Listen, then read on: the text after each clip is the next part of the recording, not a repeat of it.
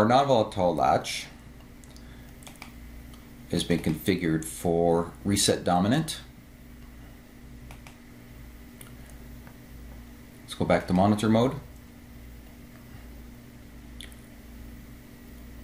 So if they're both off, then the output off signal is active. If I turn on switch 3,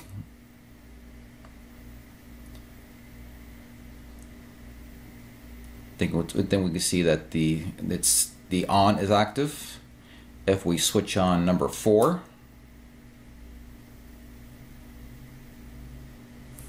everything is turned off again. So everything is reset.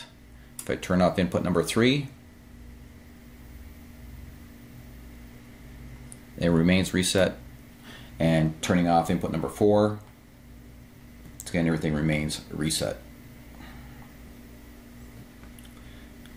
The set dominant latch, let's go to editor mode.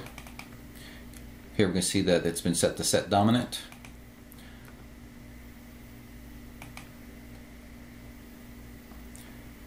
With both switches off, then the off is active. If we switch on the set,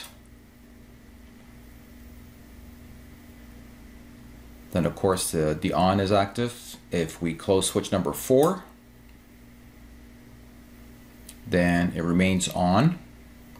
If we turn off switch 3, then of course it resets, and if they're both off, it remains reset.